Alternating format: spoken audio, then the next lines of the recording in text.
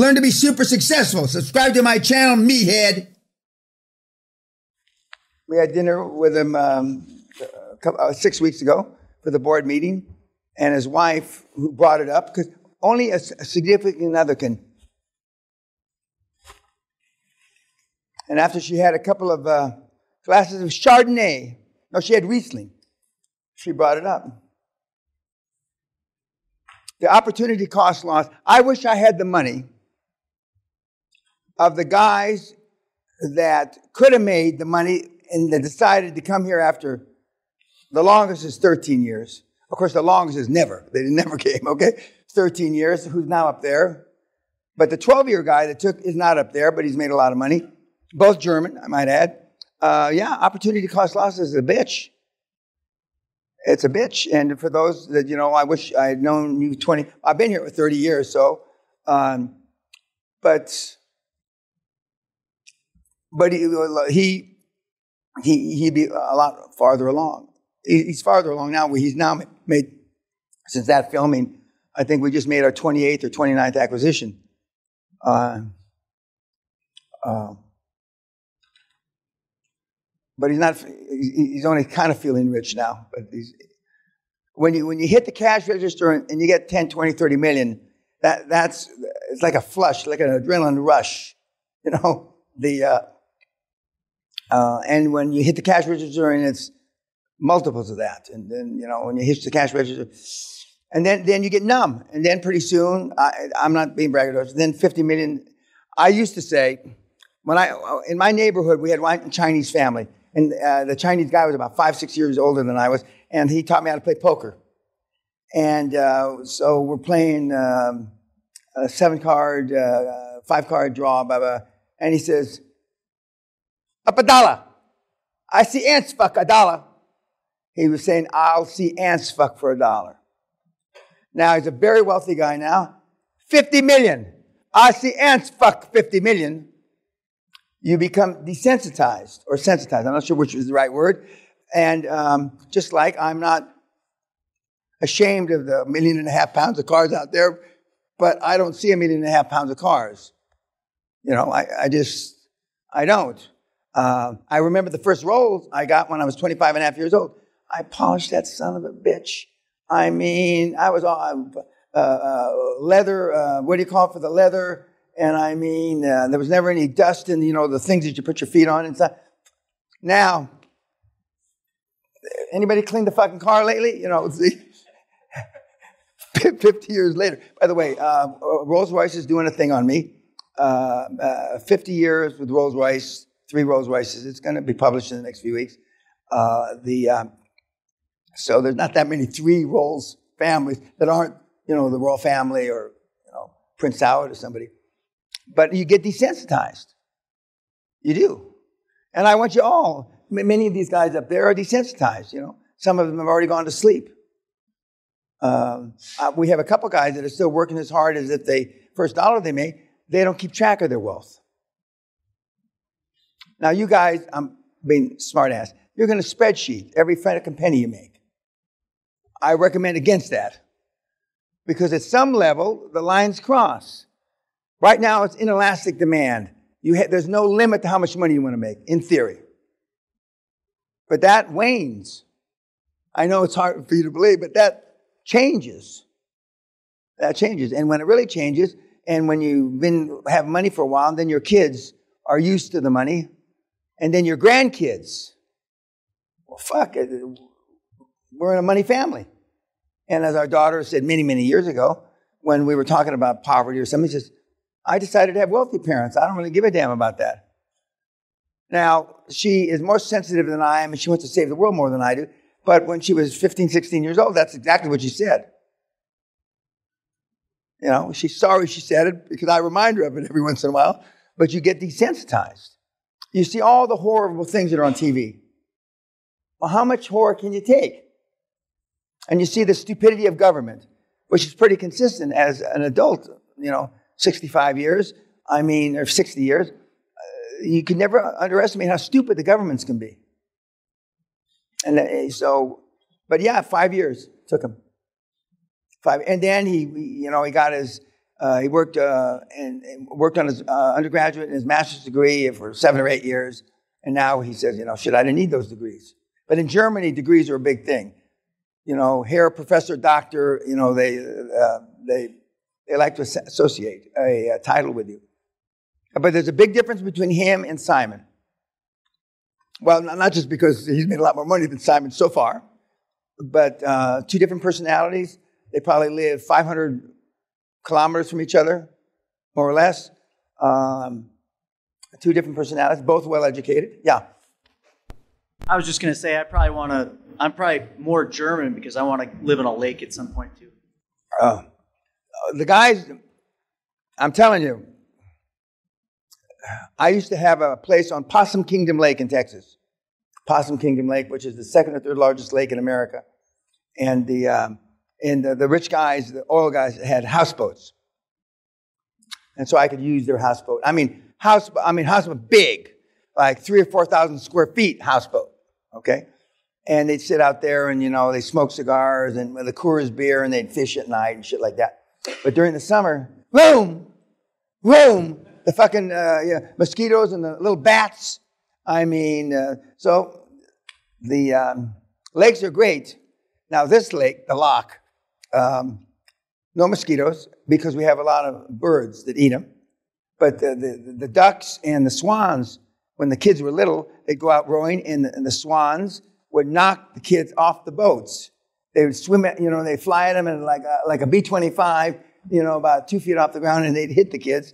And so they got into the habit of, dodging the kids. But you will find ways to spend the money that you haven't even thought of yet that are in addition to this.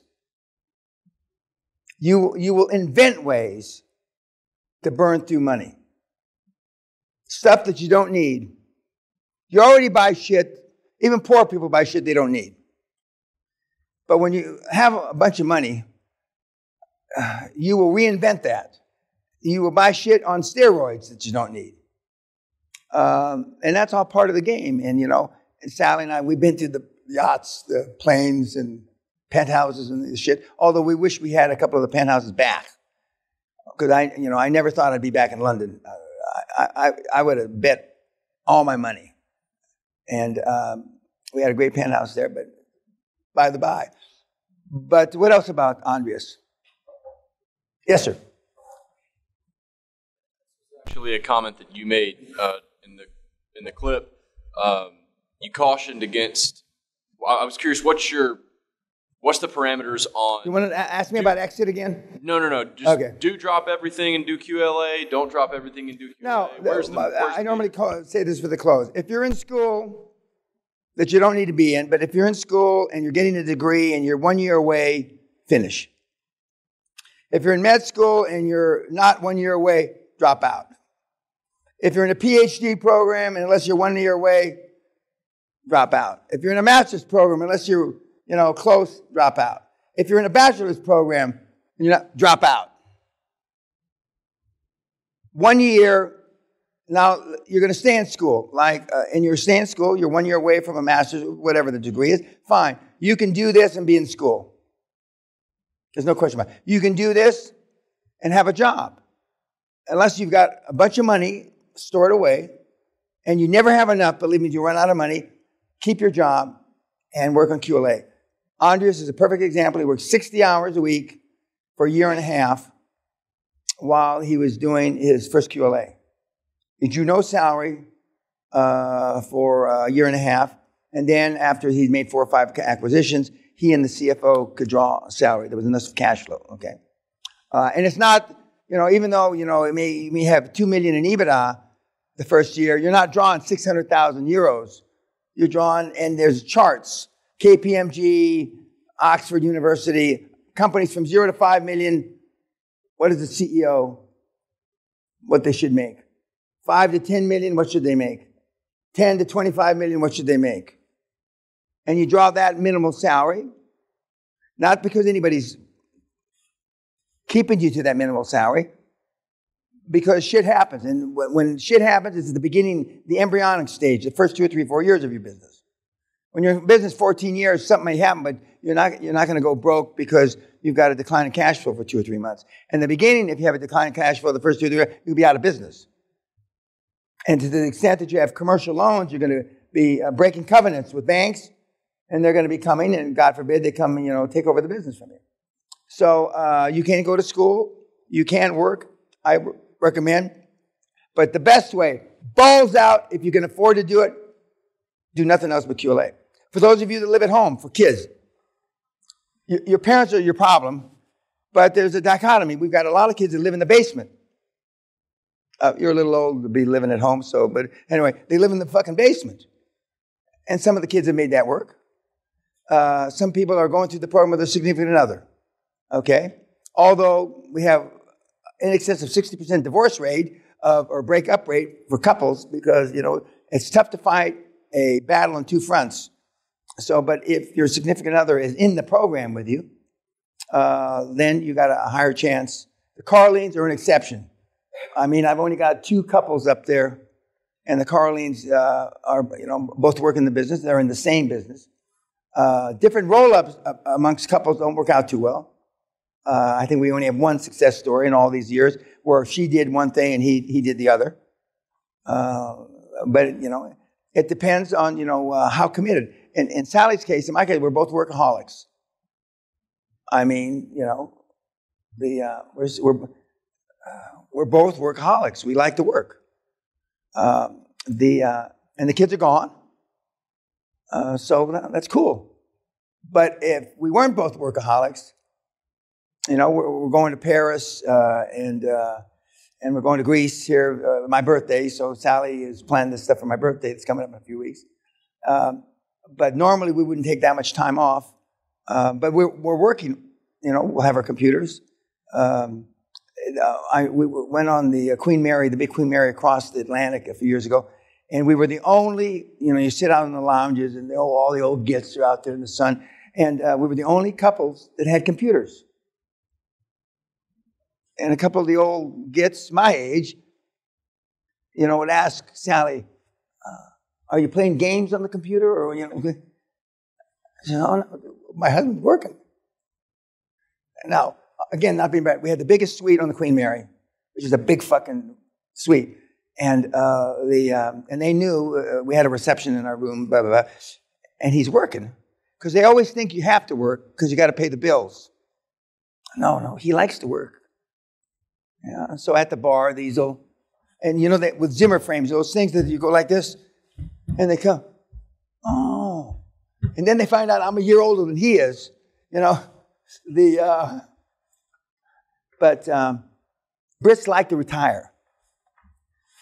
They like their leisure time, as they say.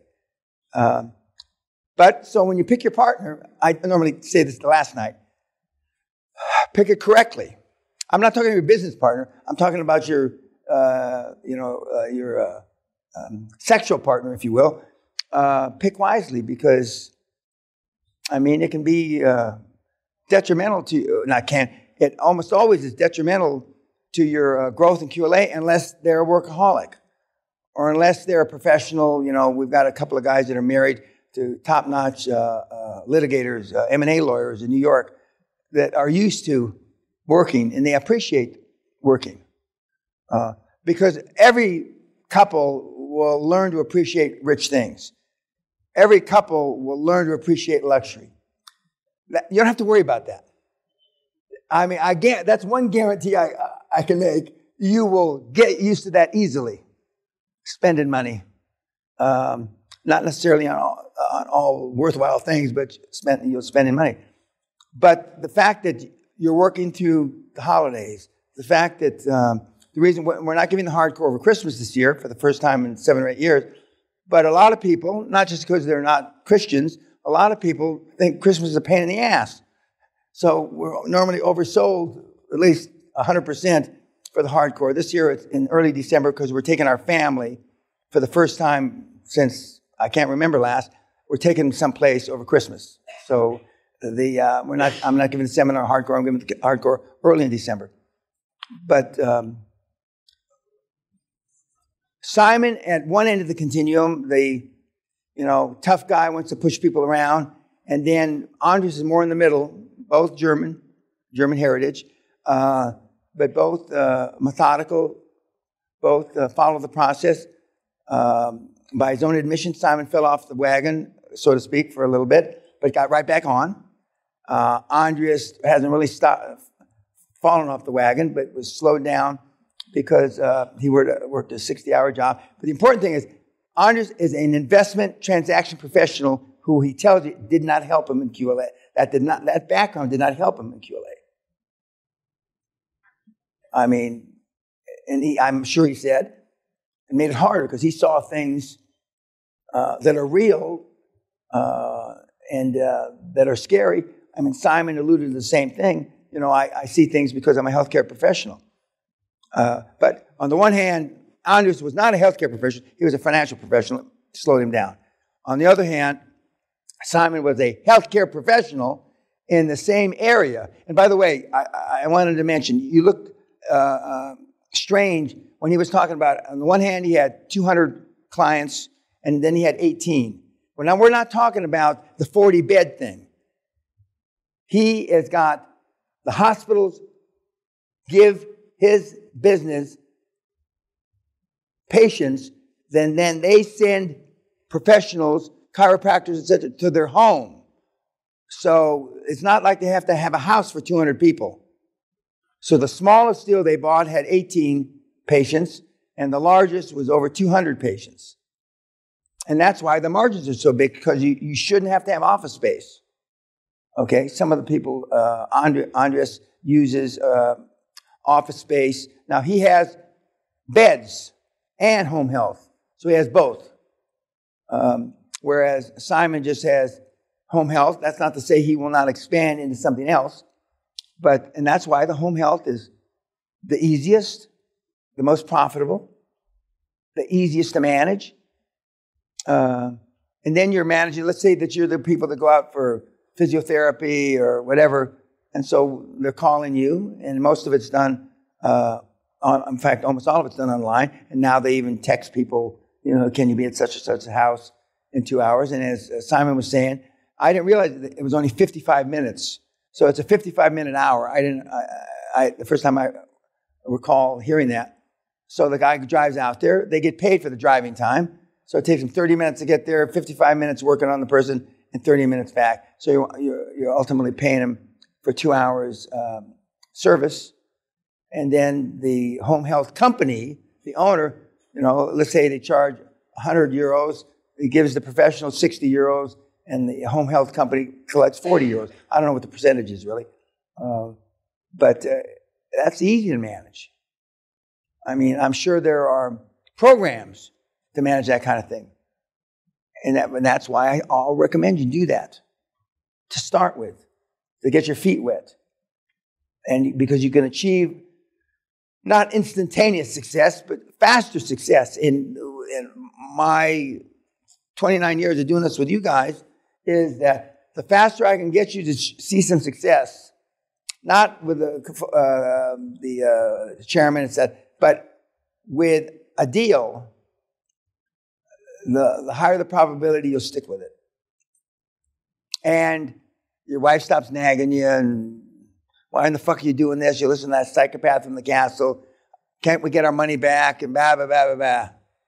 I've had people call here for their money back. Their wives. Needless to say, we've never given anybody the money back. But so don't bother calling, Sweet Pea. Okay? Anything else about Andreas? Who's my 5:30? 6:30. Okay?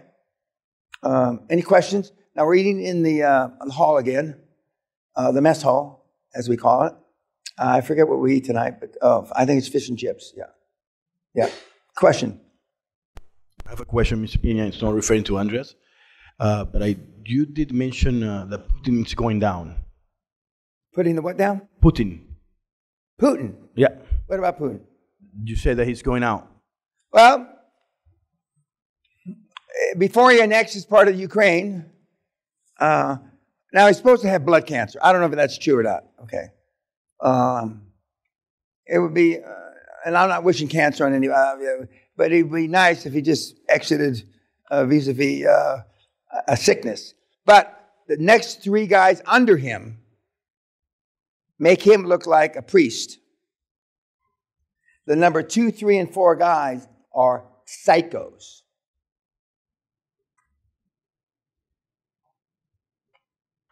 And you don't hear anything about that on BBC. Listen to Al Jazeera, the Arab station. They're more worried about number 2, 3, and 4 coming to power than they're worried about Putin lasting another 5 years. So, but if he annexes oil price, and some of the markets are starting to edge up because they think that there's, as opposed to the nuclear bomb idea, the annexation of part of Ukraine is a better option, especially since Hungary and a bunch of those countries around there can't afford to turn off the gas and the oil that Russia supplies them, because they'll go out of business. I mean, literally, they'll go bankrupt. 95% of the hydrocarbons, I believe, as I might have mentioned already, that Hungary gets in the form of gas and or oil comes from directly or indirectly from Russia. I mean, Hungary, of course, my multi-gazillionaire, Peter, he doesn't, but that's the last thing he wants after he's built up this fortune for the country to go bust. But you never know. Shit happens. Shit happens. I mean, who would have thought that Trump was going to win when Clinton should have, Hillary, and now Biden's pretty much assured not to win. And if Trump runs again, I'm almost positive Trump's going to win. And now he can be president 8 more years, because it's only 8 years in a row.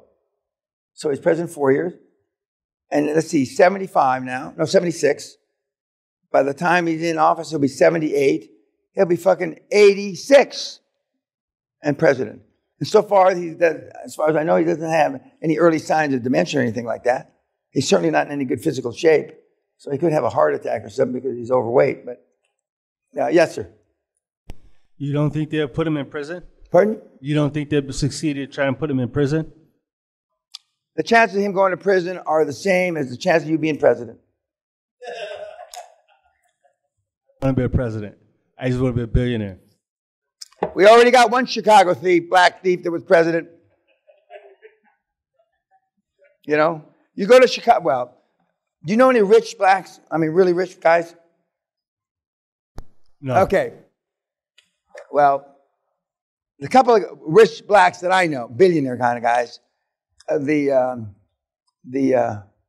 a reason why, and I don't know what it is, why Michelle Obama and Barack have both had their law licenses taken away. There's a reason. Nobody brings it up, except me. There is a reason. And there, as one of the black billionaire guys said, in the infinite wisdom of the Illinois State Bar Association, he's making a joke, because they're all on the take, you know. If you can't buy your way out of a problem in Illinois, you ain't got any money, okay? And the infinite wisdom of the Illinois State Bar Association, the Obamas can't practice law. There's a reason. So, but they were part of the Daily Machine. No, she wasn't. He was part of the Daily Machine, you know, and he was in your neighborhood, if I remember what you said, okay? Collected money and... I know that's an organizer. That's what I'm trying to say, organizer. But in the infinite wisdom of the Illinois Bar Association, he's being a smartass, they can't practice law. And I do think Mrs. Trump was the best-looking lady, first lady we've ever had, you know, irrespective. She married Donald, but anyway, she's a good-looking gal. She's a good-looking gal. Well, I know. I didn't want to bring that up. In fact, as I said, as I fucking said it, I was saying, oh, fuck, Dan, why'd you say that? Because of fucking Mongoloid 1 and Mongoloid 2 are going to bring it up. Okay, guys, I'll see you at my 5:30 in a few minutes. Thank you.